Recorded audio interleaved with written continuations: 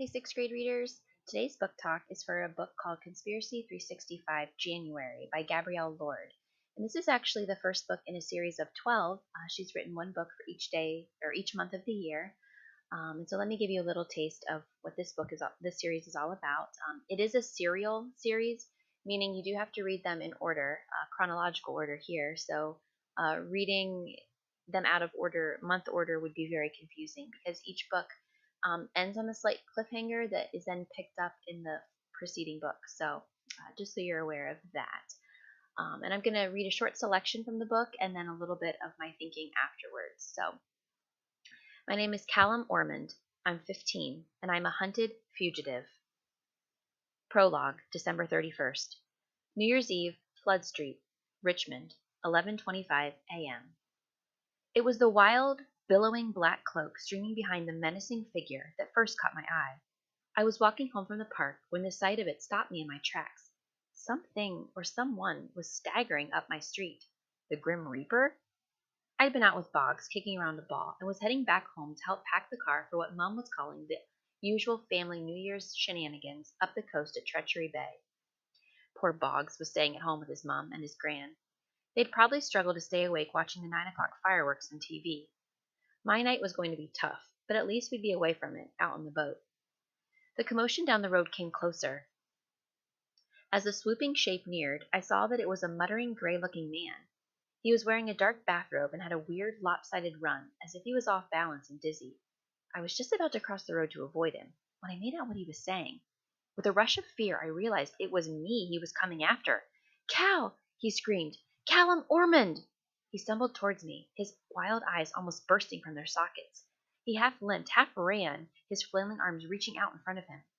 A siren wailed in the distance, and within seconds an ambulance with flashing lights appeared at the other end of my street. It was driving towards us, fast. The crazy man was almost on top of me. I could smell his foul, musty breath. "Keep away from it, Callum," he sputtered as drool fell from his gaping mouth. "They killed your father. They're killing me." My heart froze in my chest. Who was this guy? Did he mean the virus? The mention of my dad carried a wave of pain so huge it sent my mind spinning. The man lunged at me. "Who are you?" I shouted, pushing him off. "What are you talking about? How did you know my dad?" The ambulance screeched to a halt next to us, and before the man could grab me again, 2 paramedics jumped out. The first tackled him, while the second pulled something out of his bag. The madman on the ground clawed desperately at my feet. "Who are you?" I shouted again. "Nobody killed my dad. He was sick." "Leave this to us, young man," said the first paramedic, who was gruff and built like a wrestler. "He doesn't know what he's talking about. You need to get out of the way." Pinned down, the man was trapped, but as the second paramedic forced an injection into his wasted arm, he managed to twist toward me. His face contorted, the veins in his neck pulsed and protruded. He stared into my eyes. "The Ormond Singularity," he said between gasps of breath. "Don't let it be the death of you too, boy. Get out, get away, hide and lay low until midnight December 31st of next year. You don't know what you're up against. Listen to me, please. 365 days, Cal. You have 365 days. And then he was gone. Just as quickly as the mysterious man arrived, he was gone, leaving Cal reeling with questions and fear. Feelings that Cal wasn't able and won't be able to escape in this fast-paced, thrilling mystery story by Gabrielle Lord. Cal is put in the middle of a conspiracy he never knew existed, and as he tries to escape it, he gets pulled deeper and deeper in until he becomes the next one being hunted. But for what? Who's after him? Twist after surprising twist will leave you on the edge of your seat, too, while trying to figure out who can be trusted and who is the wolf in sheep's clothing. And as the pages count down to number 1, you feel the suspense and tension rise in the serial series that each spans a month in Cal's life as he tries to unlock the mysteries of his father's death and the conspiracy that seems to be following.